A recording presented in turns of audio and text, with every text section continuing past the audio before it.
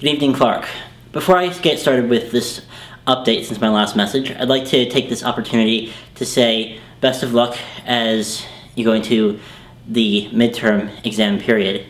I'm certain that all of you will do well and will get the best outcomes.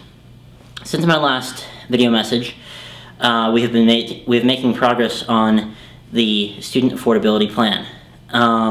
In terms of the Greener Wheaton competition, we have distributed fluorescent light bulbs, which will save energy. We've distributed basically one per person around the campus. We also are making progress with the deliverable that I announced, the mission to reduce the number of forced triples and quads, of which over 50% of the freshman class are currently housed in forced triples and quads.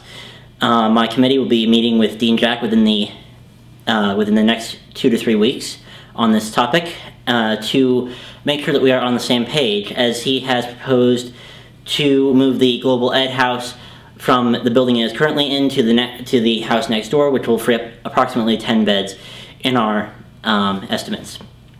We are also moving forward on a textbooks on reserve program in which either by hard copy or by electronic sources, textbooks will be put on reserve in the Madeline Wallace Clark Library, where students may access them instead of having to purchase them and spend up to $100, $200, or $300.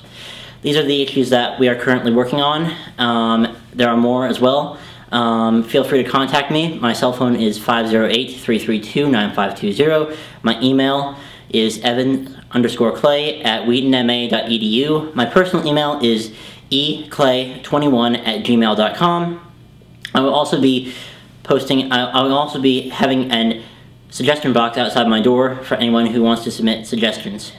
Thank you, good night, and again, good luck as you go into midterms.